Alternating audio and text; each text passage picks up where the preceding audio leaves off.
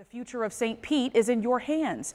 You have just 4 days to choose the next person to hold St. Pete's top job. Good evening, everyone. I'm Laura Harris. And I'm Jamison Euler in this half hour for Paul LeGrone. ABC Action News reporter Sarah Hollenbeck shows you the one thing each candidate is planning to make your life easier. I asked people across St. Pete a simple question. What's your biggest concern? The pier. The economy. The sewage issue. Jobs. Answers vary, but there's one topic that came up again and again. You worry about supporting your family and not being priced out of the place you call home. Everything just moved with jobs first.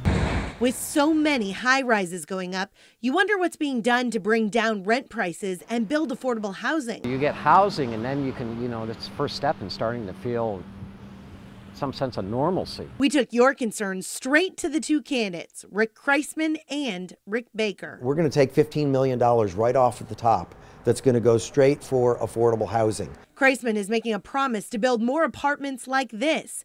Baker hoping to donate city land to organizations like Habitat for Humanity. Nonprofit wants to come in and build a house and get affordable housing into somebody so they can have home ownership. I will give them those lots.